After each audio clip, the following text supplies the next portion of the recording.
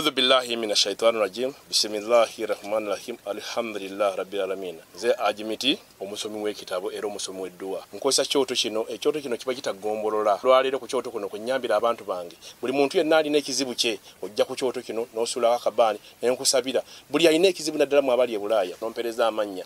Nenga sula mu kyoto kino, n'enkusembera edduwa, n'enkujjako ebizibu n'ebiba bikusumbuye. Walemererwa mirimu ki ddala mu abali ebulaya, abali mu nsi muno mu Uganda, abalemeddwa okufuna visa. Nantegeeza abana Adamu enkozesa nkofu ku kyoto kuno bamala okusindika enkofu eyo negenda ebanja amabanja ge bakubanjiza gonna gwe yalema okufuna okuweebwa ajimiti nkozesa amazzi ku nnyanja kuno kumulengera ku mazzi wano ajimiti nga banyimidde olwaleero ngokumasira abana Adamu bompereze ebiwandiiko byonna bye bompereza ng'oli ebulaya mbikwata nembizinga ne mwandika kapapula nembisula mu nnyanja nensaba Allah gwensinza asumulule ebyo byeba bikulemeredde awa visa agifuna alemedde ofuna omusajja omulungi amufuna nsangeba ku namba 0752 The Global Cultural Leaders Conference is a 3-day event in Calgary, Alberta, Canada.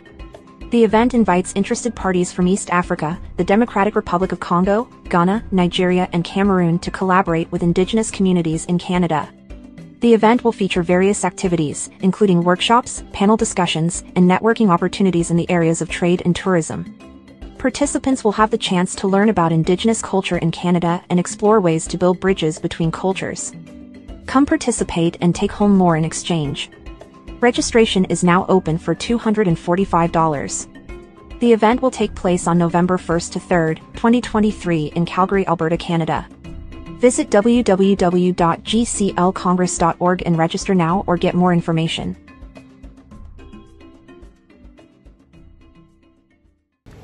Yes, Vibe Life UG gwe mkutu petuli olunaku olwaleero Eddy Sendi ge manya gange balamusiza nnyo abatulaba ku Vibe Life UG era mbebaza okubeera nti omuntu afisa akaddeke ebintu bingi ebiri ku social media platforms ez'enjawulo ebintu bingi ebiri ku YouTube ba YouTubers bangi bonna bateekayo content naye obeera olina okwebaza munno asalawo n'aga nti nze njagenda ku Vibe Life weewali kyensuubira ekirungi mbere nga nkiraba njagala kusooka kwebaza abantu abasponsoringa Vibe Life UG era nga njagala okukubiriza bannayuganda abali eyo nti waliwo Calgary GCL conference eri Canada nga conference eno bw'oba oyagala okugyetabamu ogenda ku website yaabwe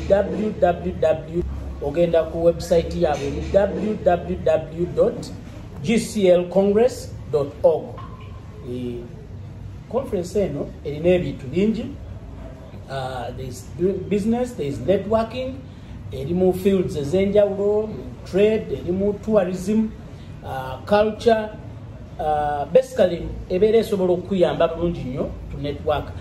Gwe kyokola ng'ovudde mu conference sijja kuyigiriza kulya amagi ate nga kati n'ekirungi kyerina bw'obanga oli wano Uganda twafunye enamba y'essimu ky'osobola okukuba okumanya ebisingawo bw'oba oli Uganda osobola okukuba 0764 642 502 0764 642 502 era enamba eyo mu maaso awo ojja kuba ogiraba ng'eyitawo wansi mu scroll oba mu squeeze back osobole okuba nti ogikuba oba ogende ku website ya www.gclcongress.org osobole okumanya ebisingawo eri abantu mwena abawulira olulimi lwenjogera ku lwa Vibe Life UG njagala okuddamu okusaasira family ya Kato Lubwama mu creative oba mu art abantu baffe tetubateekako nnyo bitiibwa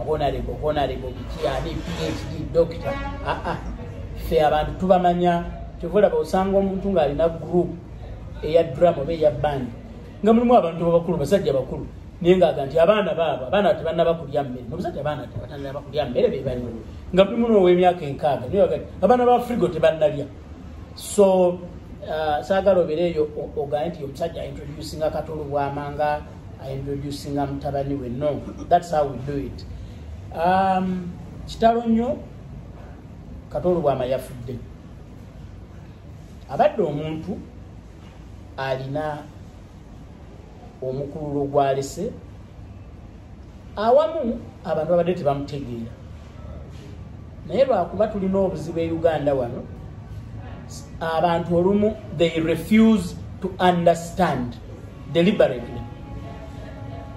Kato Lubwaama abadde omusajja nga ayambala enkofiira ttaano mu art. Kikyentegeeza mu ekyo. Kato Lubwaama abadde muyimbi, abadde muwandiisi wa nnyimba, abadde arranger owa music. Ekintu ekyabantu abamu tebakitegeera na mugaso gwakyo, naye ye muntu abadde n'obusobozi obugamba nti tandika na chorus, off-hand production, tandika na chorus, ozeeko verse, ate no gyobadde otutenga third verse, gifuule yebeesooka. Kati after 2 verses monotone ejja kututta nnyo, teekawo bridge. Okuva mu bridge muno katuveemu na gita nga te si producer naye alina omugwe, but oyo abeera arranger much as okubasomesaamu kakatono ba producer bamu ate n'ekyo nakyo bakikola naye wabayo waliwo ekintu katono abantu abasinga obungi kyebatawula bulungi. Production kintu kigazi, naye bwe tuba tukola production waliwo abantu abakola emirimu egy'enjawulo mu studio. For example, tulina ba programmers, tulinamu ba producers. Production ebiseera ebisinga omuntu agikola ye muntu oyo agatta abantu bano bonna. Ye producer yagatta abantu bano, the instrumentalists oba akoze okukuba ebidongo, sound engineer, kano kateeke wano, kano kateeke wali, eddoboozi lino libadde bweriti, liyimbe bwoliti, ejjita eyo teri awo, oyo producer. Actually producer si kyateeka nti ayinza ateekwa n'okukuba ebidongo, nti oba yakuba jjita oba yabeera computer, no. Kyekyo kyengambye nti Kato abadde off-hand producer, nti atuula bw'ati nga takuba ekivuga n'awuliriza n'agamba codes ezo nedda. Ebigambo ebyo okusinza ko watandise wali verse 2 nga tekwatagana ne verse 1. Chorus eno ng'eri bweru wakiri. Kakati oyo abeera producer. Oyo abeera producer aba akola omulimu naye nga ye takuteeko. Kakati ebiseera ebisinga we twogera ku production, abantu abasinga bakitwalira wali nti musajja atudde mabega ga computer n'akola ebintu byonna byonna. Kato ebiseera ebisinga kyatabadde nakyo, naye ng'ate alina okutu okwo okuwuliriza. He had what we call a musical ear. Musical ear, yes. So abadde awandika emizannyo, abadde atendeka, abadde azannya. So he's been what we can call an accomplished musician. Naye nina omusajja mukwano gwange, y'omu ku bantu tulwawo nnyo okulabagana, but omuntu bw'abanga mukwano gwe ne mumulwawo okulabagana tekijjaawo mukwano gwawe. And agwa mu kategori y'abantu beŋŋamba nti tumetoka mbali sana. More than 20 years, more than 25 years I've known omwami olwaliro gwe twaleetedde wano ku Vibe Life UG, omwami producer, mutendesi wa music, era naye agwa wali kati ye ate kyalina akuba ennanga.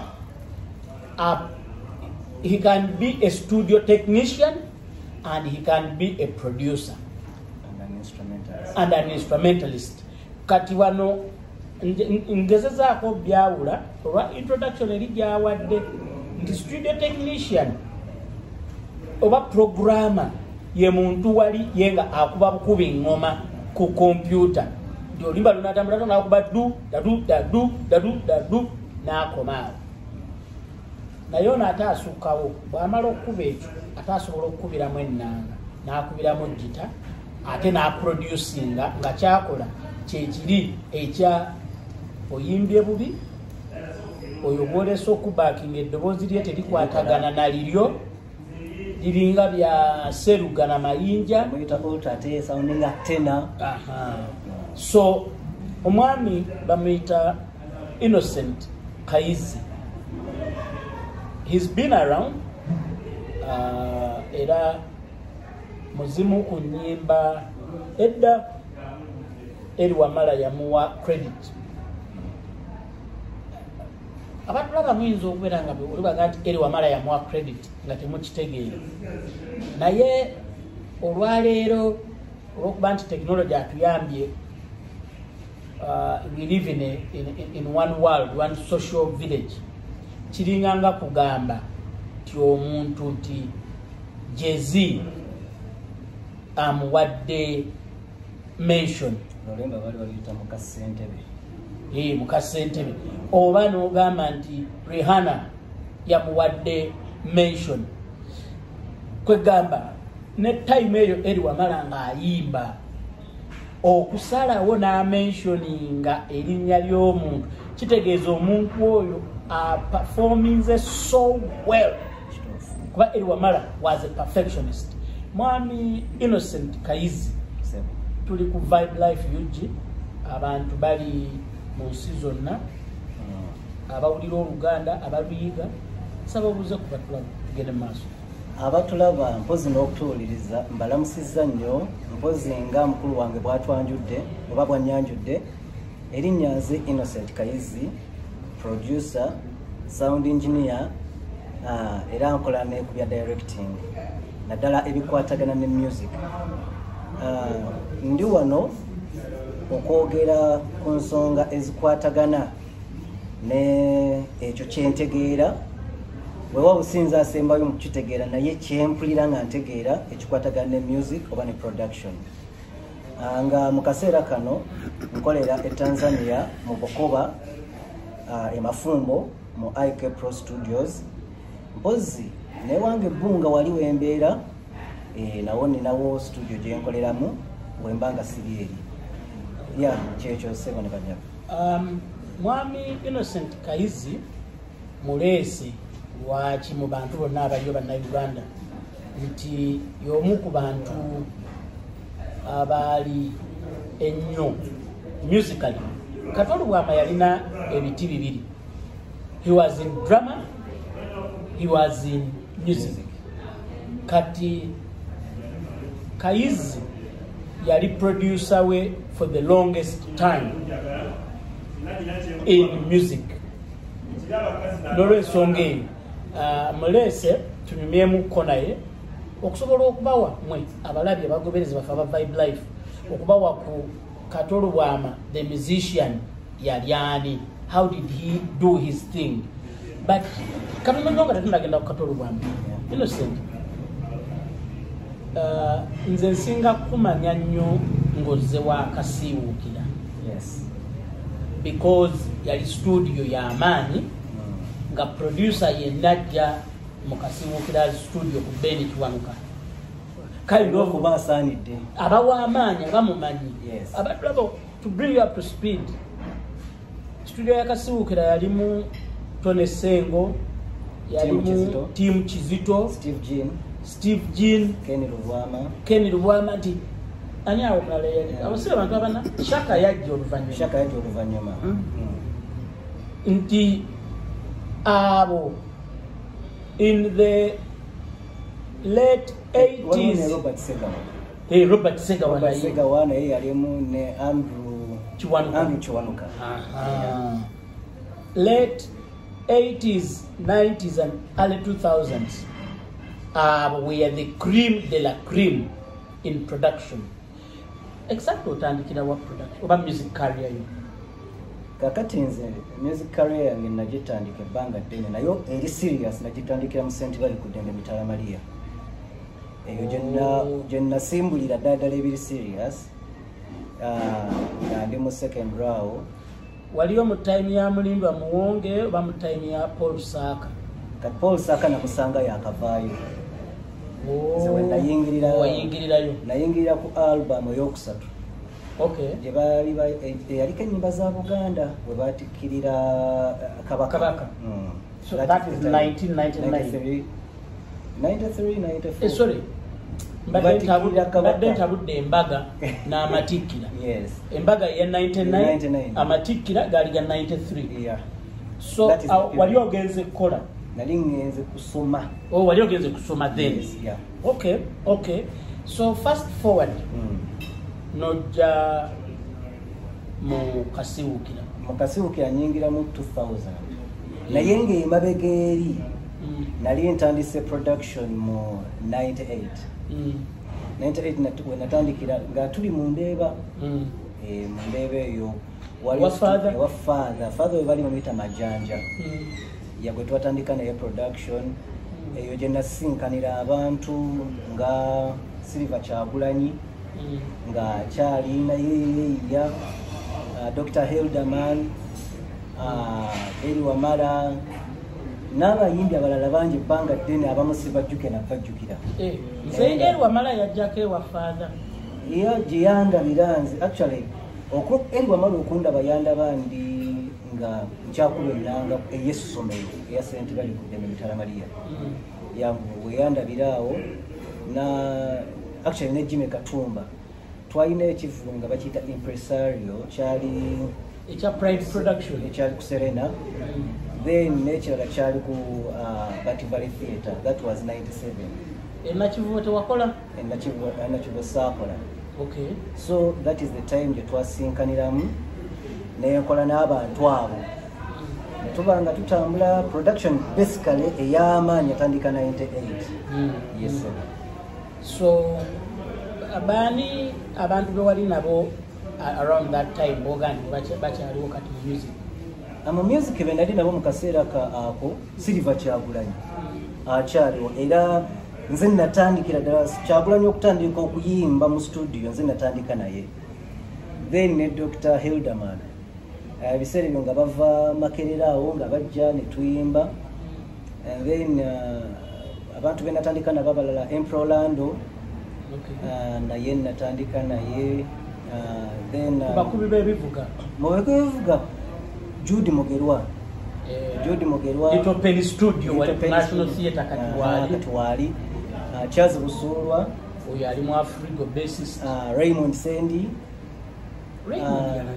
Raymond jali ali kachiri eyo ali kachiri ne music ya mvama mwali nnyo ne basically kachali mu bya church then waberawo Giles yatufaako Giles drama Giles afili yali Giles bigaruka yali akubanye ngoma zate soka mulaba mu 89 mu bandi ya Hope Mukasa Mixed Talents era yali mukubi mukugu nnyo yali akuba was a very good drummer Giles then nakolako ne Tony Sengo kaseera kali katono takyaliwo abaliwo kati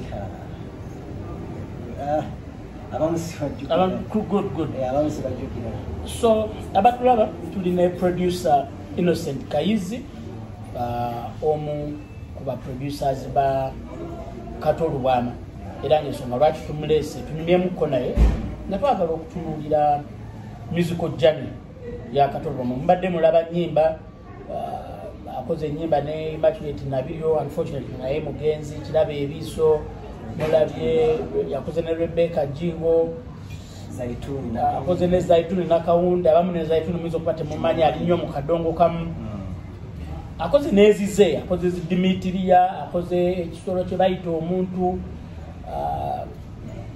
banka y'ebyamabo I think linda ko banka y'ebyamabo sirwe badde sene ekisolo kye bayita omuntu kirala ne banka y'ebyamabo so when do you meet Kato Lubwama? Kato Lubwama namusinkana mu 97 okay ekivulu ekyo kye twalina ne Jimmy Katumba ku Bati Valley Theatre kye nasinkanira Kato Lubwama.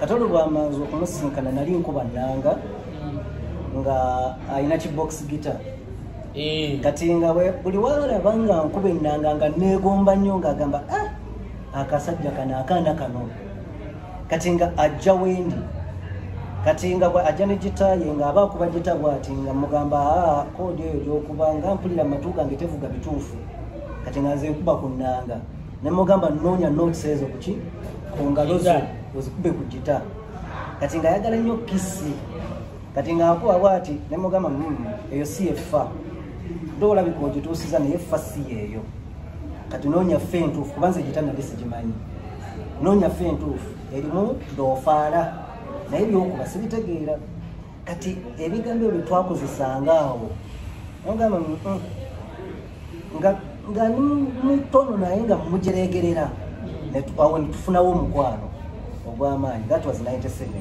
eyo ye time Diamond Production we yatandika. Ate Diamond's Production yatandika mu 98 nga kwakaawo. Kati 99 Diamond's Production wenyiwe yatandikira. Okay. Kati 98 abayimbi bano bakungaana.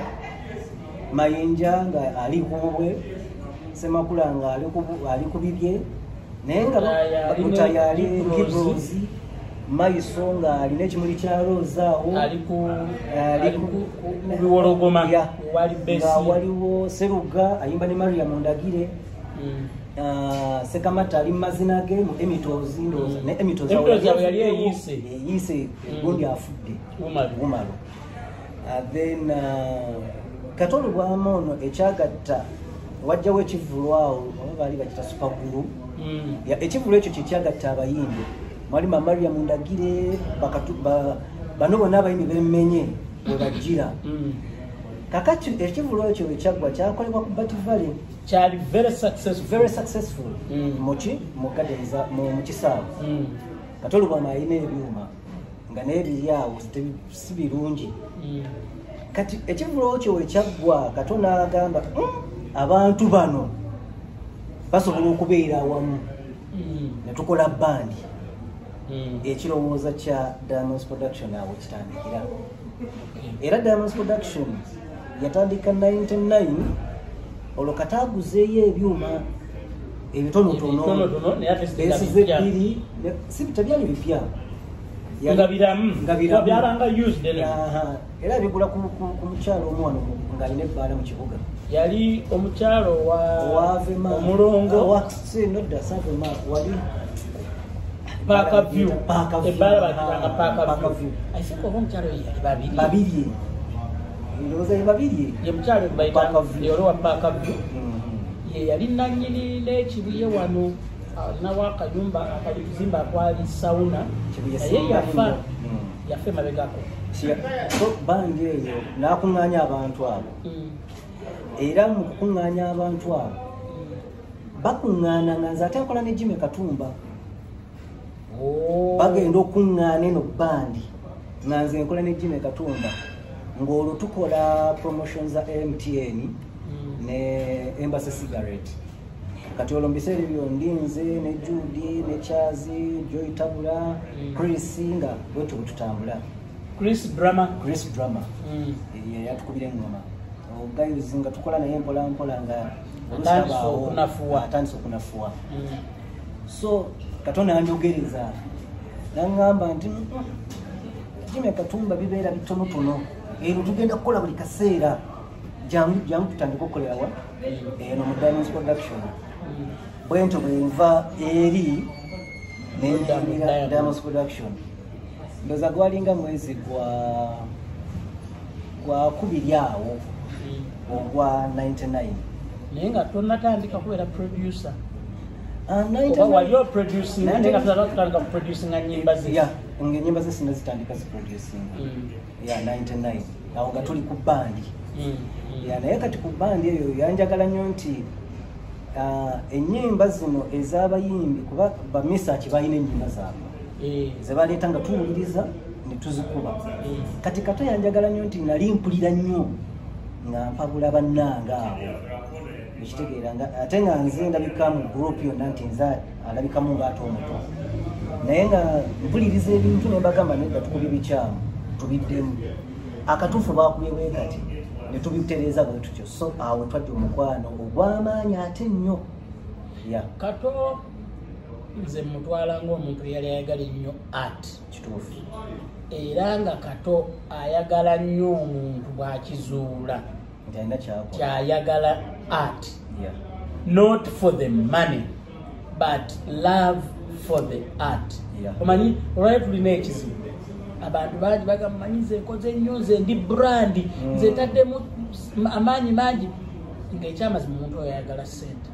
Ate ne tuba n'abantu nga ye ayagala art. Yes. Lwakuba generation eno batono. Yeah. So fast forward tuyingire 2000 ogenze wakasiwukira. Wakasiwukira nyingire 2000. Nyini awo.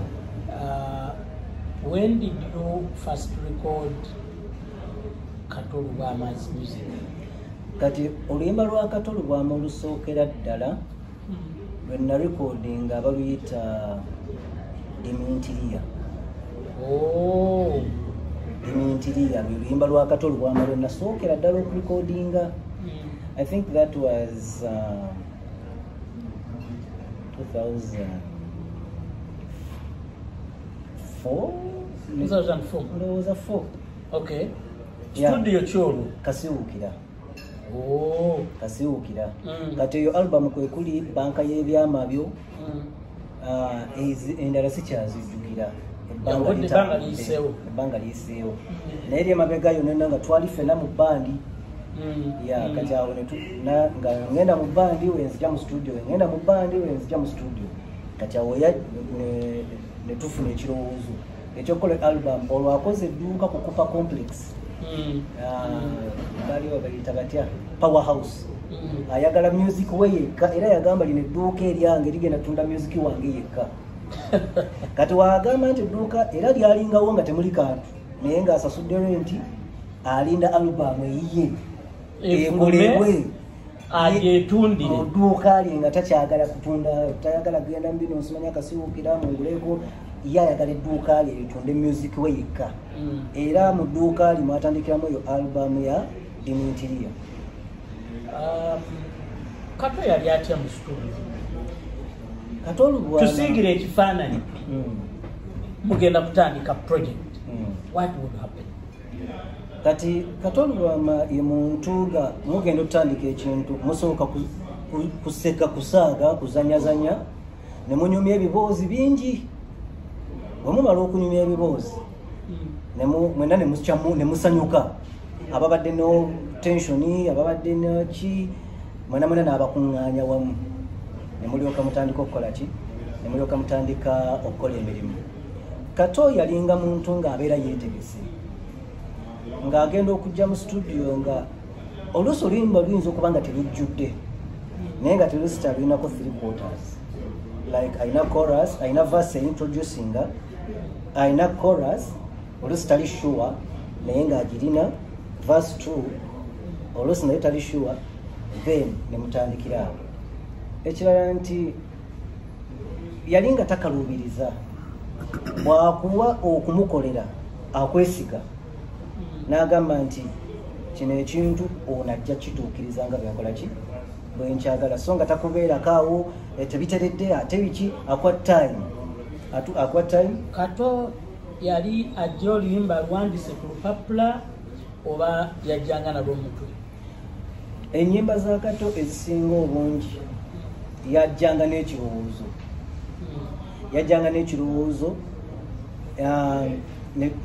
n'atandikira awo ng'ajja ne idea ye mutwe n'awandiikira mu studio nga kuliko ka idea ajja akirina mu mutwe naye nga ayinako ka percentage. Kati gwe eri oba oprogramminga ngeno wawandiika ebirala, oba oprogramminga eri ngeno wakola ki then wabuuzaako biri bitye bino tebinyumye, nga tabeera bwomu. Tewali production ya Kato gye yali abaddemu bwomu, ng'aba n'abantu abalala, abayimbi abalala. Yakolanga nonye Dani Kabenge. Dani Kabenge oyo, yes, professionally mutunzi. Mutunzi. Oba yabulira Kabenge oyo yali mukwano gwange mu biseera bya Diamond. Yes, kati Kabenge Dani mu composition za Kato Lubwama ezisinga obungi mulimu Dani Kabenge. Era babeeranga wamu nga buli wabajja mu studio Dani Kabenge ateekwa okubaawo. Kati eno consulting nga awandiika ennyimba ze, buli kintu ekyalimu composition ey'oluyimba nga Dani Kabenge abeerawo. Kati nga eno oba programminga nga bo Dani Kabenge ne Kato bongerezaako nga bawandiika.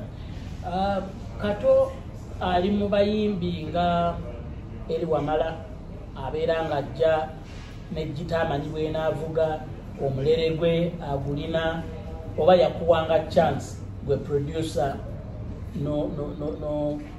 nokola improvisation eyo kati Kato teyajjanga na bintu ebyo nga like excuse me Kato teyajjanga nti byagenda okuyimba instrumentation agirina oba codes zo kuba yalina gitaaye acoustic kati nga ajjanga yabikubyekubye dda ng'amanyi bukodi bwe bugenda okuyita era teyajjanga kawona agamba nti nkubira codes nteekemu ebigambo yajjanga amanyi gye bigenda okuyita nga akubiramu teyajjanga na gita naye nga ajja nabibatula n'omumba pampa pampa pampa pampa pampa pampa pampa pampa for example kati then gwe n'otandika okuba codes zigenda mu pampa pampa pawo oyo then womala n'olyoka otandika okugenda nga ogatta n'oteekamu ngoma n'oteekamu percussion keyboards ezeetagisa ebitambula beyita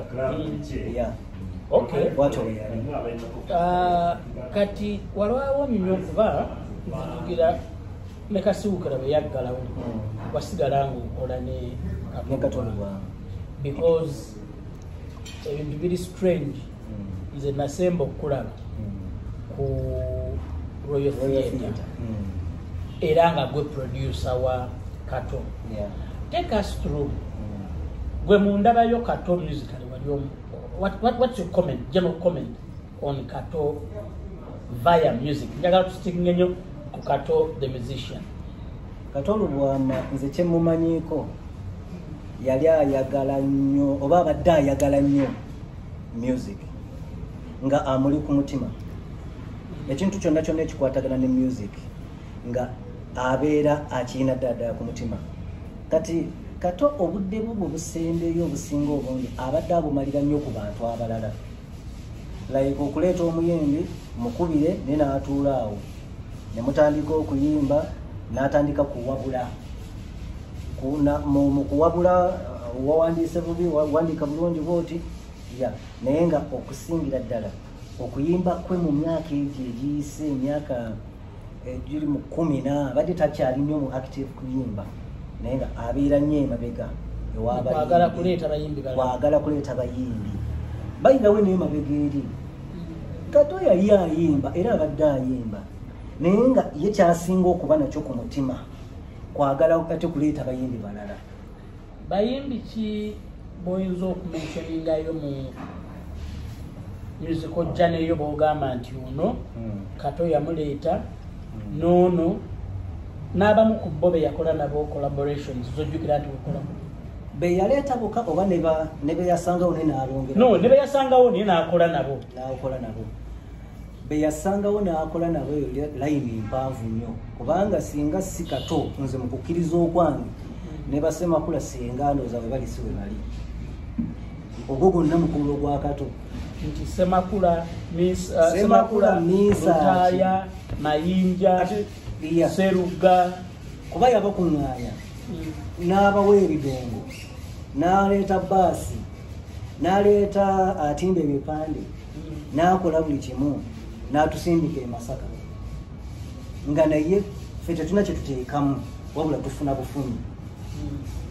kati abo gurupu yonna ya Eagles yeyatandika nga Diamonds Production oyo Kato Lubwama eyo neegenda netufuna te Diamonds Production empya Martin Amume Nabyo Betty Mpologoma Bazaituni ba Rebecca Jingolo nga badansa Roy Kapale nga badansa Dr. Tinga instrumentalist akuba gita akuba ne mu studio nga producinga then abayimbi no bangi abamu n'okubajjukira sibajjukira naye nga bangi naye abaliwo kati bensobola okugamba nti bo bano bayita mu mikono egya Kato bensobola okwogerako Rebecca Jingo kuba yali dansa mu Diamonds Production oyo Kato Lubwama Roy Kapala ali mu America yagenda waliwo Martin Amume ba Betty Mpologoma Feibe Nasolo Zaitun Nakawunde banji abamu kitegeera njagala kutuuka ku nnyimba ani yakola Kiraba Ebisu? Kiraba Ebisu alimu kaziwe Travis. Yali kaziwe Dr. T. Okay. Ya kaziwe olwo wayingidde mu Diamond Production ene empya eya 2000 eyaba Martin Yangume. Aba Eagles bamaze okugenda. Kati nze nagenda ne Eagles. Nawe wagenda ne Eagles? Nagenda ne Eagles anti oludama njeyi. Ate mba nkola woki. Tukitutte ekintu abayimbi bonna bagenze. Kato nasigala bwomu. Naddamu na recruiting na ale olwaleeta ba Martin Yangume mu 2000. Betty Mpologoma bonna ya recruiting church. Yagenda number 7th day. Mwajira ba Martin Yangume, Betty Mpologoma Nasoro. Banji ya Dani Setaba asigalawa. Bate yagenda atena. Waliwo abatagenda na Eagles. Naye nga ate ne mu Diamond tebasigala. Kakati abatagenda na Eagles eno yagenda nabali ba star. Okusinga n'abazinyi. Bamayinja Lutaya bo. N'abazinyi nafa abakulu ebivuga. Angela Kalule, Dani Setaba. Angela Kalule yali nnyo active mu band. Mu Diamond tebali nnyo active. Okay. Baali nga be bayimbi abajja n'atuulawo n'avaawo naye nga abeerawo naye nga tebali ba Prosper Nkunda abo nga tebali nnyo active naye nga be bajja ne bakola ki ne babeerawo bayithawo bona balimu amaanyi ga Kato. Ba Angela Kalule bona balimu amaanyi ga Kato. Okay. Yeah. So kakati na creating wali ne tugenda kati mu 2000 abamu kufe n'atukomyawo ng'olwo bandi eyimiridde ya Diamond Production empya ne tukomawo ne tutandika okukola buto. Olwo mudda bani abadda by instrumentalists? By then ndoze yadda nalinze Judy n'obaleka eri ne Chaka. Judy ate olwo baali tebakyalimu mu Diamond. Mu Eagles. Tebagenda. But Judy ate bo nabaleka ne Jimmy Katumba wetuvira wa Jimmy Katumba awo. Okay. We twayawukaniraawo nze nenyingira Diamond bone basigale. I think jebavogenda mu Badindas okwegata ku bagende eyo. So abatulaba tuli ku Vibe Life UG nga njogeramu ne Vincent Kayizzi producer ye muntu aludde nga ali nnyo ne Kato Lubwama sad sawa nkatugatta konti omugenzi musajja tubadde naye abadde musajja ali full of life. Yes, yalina obuzibu n'omutima gwe bangi kumwe nemusondera naye wafiridde abadde abagamba nnyo nga abajjukiza lunye abo mba mugwagala mu bukime buli amugambangako nti naye omutima gwaffe ng'oguwuuba nnyo mugutwale naye twagadde okubaleeterayo ku muntu ow'enjawulo eyaliko naye just okuba bakusigira ku kifaananyi ekya Kato Lubwama yaani musically. Ndagala tugendeko ku Royal Theatre.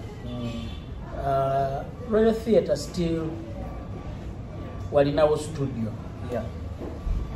Did you produce any of Kato Lubwama's music there oba mwalimu promoting abayimbi be balala oba mukola nyimba za mizanyo?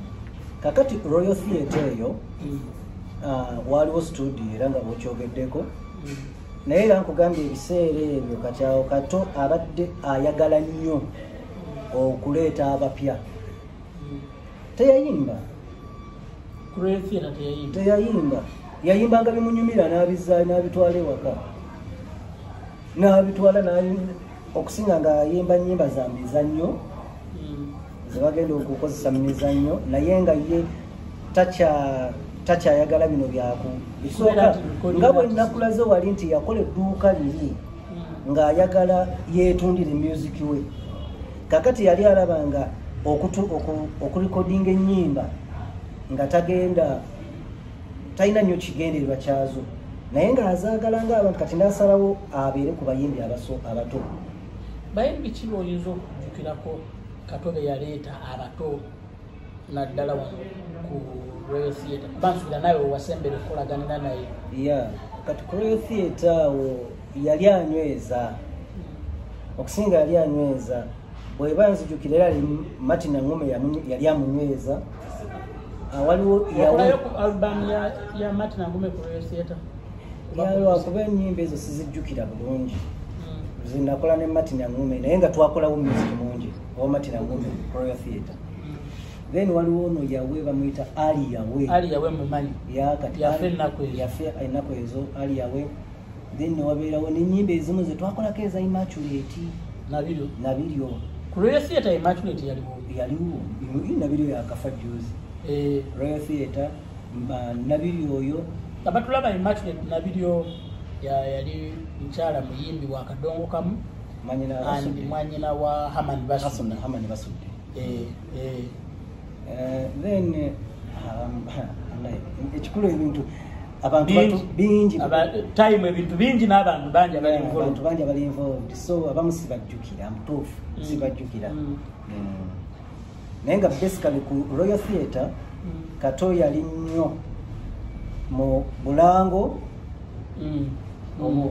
yali akolerawo nnyo Obulango actually ndowooza kyali asinga okukola ku Royal Theatre kukolerawo Obulango yakolerawo Obulango obungi nnyo then nenga go producer naze mukola Obulango obwo then ennyimba ez'omuzannyo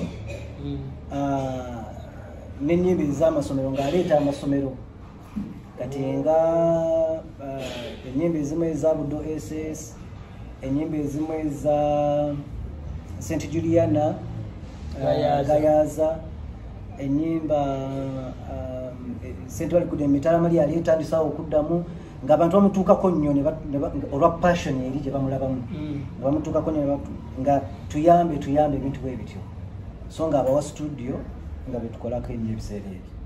What would you say was your highest moment more time gye wali ne Kato Lubwama? My highest moment ndowooza yali ya Dimitria. The first song you did? Yes. Kuba nakati bw'otunuulira ebintu bya music Kato Lubwama music gwakoze tosobola kuleka Dimitria ne banka y'ebyamabyo. Banka y'ebyamabyo ani yali gwe? Yes. Nze kenyini. Era mu banka y'ebyamabyo n'okuwandiika twawandiikanga ffenna. Okay. Banka y'ebyamabyo gikuume butiribiri abantu bazibosana twawandiikanga ffenna era ezo ennyimba zaamukolera nnyo paka kati actually ndowooza ze nnyimba ezakasinga okubeera ez'amaanyi mu kariya yo. Yes. Nina ekintu I know Kayizzi oli musajja Muganda. Yes. But this allegation ejja nnyo mu artistic circles. Maybe gwabadde akola naye oyinza ogikiryalinga kuba wabawo obuntu obwo tuziyita nagging ends. Abantu abamu bagamba nti omugenzi teyali muntu musasuzi bulungi era yensonga lwaki abayimbi bamuddukangako. Naye ate bwe nsinkana omuntu nga gwe okubeera n'omuntu okuva mu 1997 ne mujja all the way to 2017, those are 20 years. Tayinza kuba nti yali takusasula. Well, what is your take oba either in support of abagamba nti yali musasuzi or in support of the late to defend his name and legacy? What's your comment? Mpozi nze okukyambuya amangu mu art ndowooza buli mukulembeze oba buli mukulu mu art tasasula. Nkirese bwe ntyo naye kankinnyonnyole. Twava ewa Kato mu Diamonds Production mu 99 nga ekimu ku bituluma tatusasula bulungi naye nga yenanyini byuma yasasula baasi buli kimu yakikola ne tugamba tugenze tukole Eagles era nze omu ku bantu Eagles kwe yatandikira ne bamayinja ne tugenda naye neyo gye twagenda kuba eri tetwali mu bitabo nga tukuba bukubi ne bali ne bayimba abali mu bitabo baki balala bwe twagenda ne ani yali manager wa bwe mwava ewa Kato bwe twali osobola okujjukira manager wa Eagles yasooka eno teyalina Kavuma Ketti gundi yali di manager Katongole Katongole yali mu Diamond Katongole yali mu Eagles si mu Diamond kati bandi ebintu bino byali bebiti Kavuma yali akola nga ne Katongole akola nga bonna bakola buli omu akola ebye naye Katongole n'atwalako ekiseera ekimu ekyali ekiwanvu mpozi kati nga nzizeyo kati ne ku kibuuzo kiri bwe tugenda eyo ne bitukuba ne tukomawo nga sente tuzikoze eki tetuzirina ne tugenda mu Diamonds production empya era ekintu ne kibeerawo basically sente za music oba ez'endongo ziba nzibu nti gwe boolaba wana abantu gy'okoma okufuna abantu ate oluusi expenditure ziba nnene Kato Lubwaama ng'omuntu kuba gwe wambuuzizzaako nze ku lwange nkitwala nti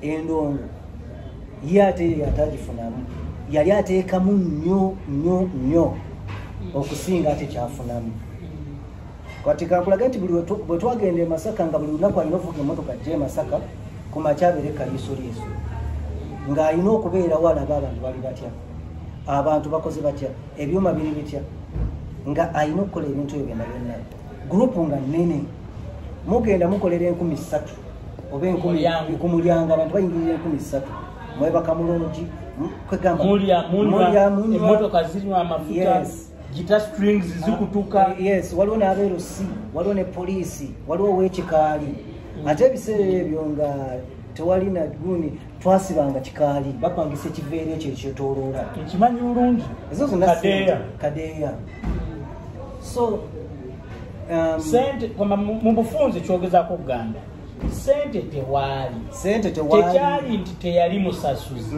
naye sente tewaali bubeezi twava mu Diamonds production nengenda ne bamati nangome ne tukola Frontline Marbles njijjukira bulungi Frontline Marbles era nayo bamati nangome ekyabakutula ku Kato nti yali takola ki nga baga tasasula nabo ne bagenda ne baba nga bebazeekwatira olwo ate nayo tuli ne bamitanda Angume Gertrude na Late of Mitalindazi Feibe Nasolo n'abalala ne tugenda era ne tukola ki so basically kyenyizo kugamba nti endongo yonzibu nti ne bana abakola ennyingi ennyo egenda okulenga bagamba tebasasula kubanga ebintu ebigenda mu sho okuyimirirawo biba bingi nnyo bigenda okumala okugibwako ku ssente ezivudde ku mulyango nga wasigaddewo obusente ate nawe okimanyi endongo wagikuba endongo nakikuba lwakuba ebintu ebimu abatulaba mbimanyi bati mbibuuza omuntu nga Kayizzi musobole okukifuna from another person because yes input nange nkiwulidde emirundi mingi naye newe nkiwulira ng'omuntu akyogera ngezaako nze ate okubannyonnyola naye mbagamba mulimba walemereddwa ddala abalemereddwa nze ng'omuntu ebbanga lye nakola ne Kato simulinaako obubuzibu bwa ssente era kyovula twakola emyaka egyo gyonna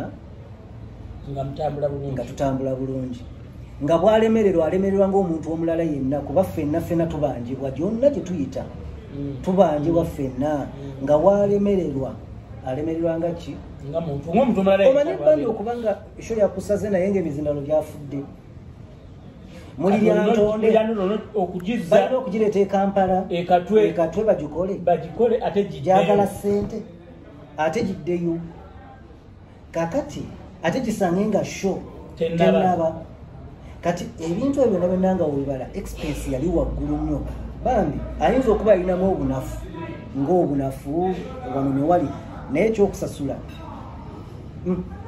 watasasuliranga nga biganye nga tasobola Vibe Life UG bajjukiza ba sponsors baffe abategese global conference eri Calgary Canada. Bw'obanga oli wano mu Uganda osobola okuba enamba nkiwa mwagirabye wansi awo ku scroll okusobola okumanya ebisingawo, naye nga osobola okugenda ku website eri gclcongress.org. Information yonna yosobola okukozesa conference eno. Abantu abali mu tourism, abantu abali mu culture, abantu abali mu trade, there are opportunities for networking, and bayisa abantu abangi okuva mu nsi ez'enjawulo, mu Africa, mu Asia, mu Southern America, mu Europe. So there will be many opportunities of networking. Tomanya, your big breakthrough in business could come from this conference. Bakubiriza kyewetaaga okukola kyangu nnyo. Registration ya $245. Bw'omala okuzisasula, you send an email with proof of payment nga bakuweereza invitation, and essaawa eno eri very crucial nti bwe bakuweereza invitation obeera osobola okwanguwa mangu okubeera nti okola ekintu ekyangu ennyo n'obuukinga engeri gy'osobola okufunamu visa yo. Visa za Europe ne North America ziwaawo n'okufuna obufunyi olumu appointment birwa. So conference ya November 1st, 2nd, 3rd, wano tuli mu June. There's no better time than this. Mpozi n'ekirala njagala okubategeeza nti Crane Cargo bano nga bali mu America bakola ekintu kyangu nnyo.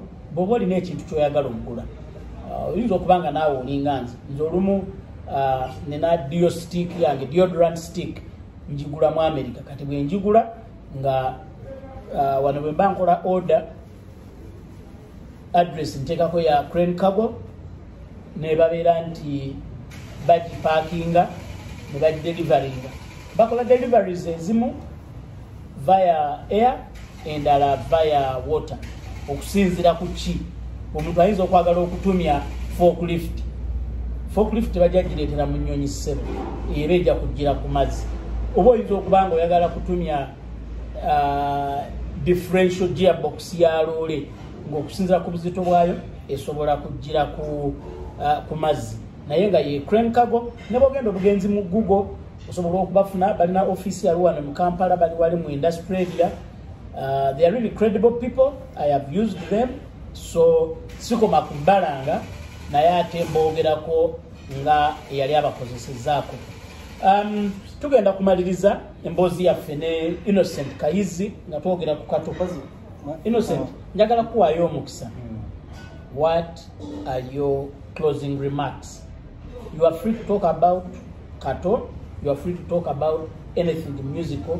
You are free to talk about yourself. What are your closing remarks? Kakati mpozi mwenna abatulaba ngaye batunga banyanjudde nze Innocent Kayizzi. Basically ebintu byenkoleramu nkola production, nsomesa, nkola nsaba ebimolambulemu. Osomesa abaana music. Nsomesa music n'okukuba ebivuga. Okay. Yeah, naye kati bino nsinga kati kusaawa eno bikolera Tanzania. Naye nga ne wano mu Uganda abaana abagala abakuba guitars, okusinga bass guitar n'engoma ne keyboards bakola kaabo ne sound, okola sound. Mba ntegeka ekivulu kyange ku Georgina Gardens erubya. Ebyuma mbirina naye tolina sobola okunoonya Innocent Kayizzi ne mugamba jangu. Yes. Onkolere sound. Omuntu asobola kufuna ati? Omuntu anfuna ku simu 0772 521 548 oba 0700 719100. Abatulaba 0772 521 548 oba 0700 719100. Enamba ezo bw'ozikuba ojja kuba osobola okufuna Innocent Kayizzi. Oba oyagala kusoma kuba bivuga, oba oyagala ne voice training. Yeah, voice training. Voice training nina bengenda okusindikira nina mukwano gwange yatandise record label ye bagiyita Code Music Entertainment, Code Base Entertainment. Alina abaana be basatu, ayagala voice trainer. I'm going to put you in touch immediately after here. Mpozi katono nnyo osobola okwogerako abamu muyinza okubanga mubadde temumanyi music omu ku gwenkozeeko. Bw'otunuulira omukyala gwe bayita Maria Mundagire nze yamukolera onja kwogera ennyimba ntono nnyo byonna twala oluyimba olwo olwakola ennyo. Then waliwo father gwe bayita Musaala nze mukolerako eri wamala namukolera ennyimba era mwe mwava n'oluyimba olwo mu kasentebe omuli mwe ya mentioning erinnya eryo nkoze ku Emproland nze namukolera nakonkona.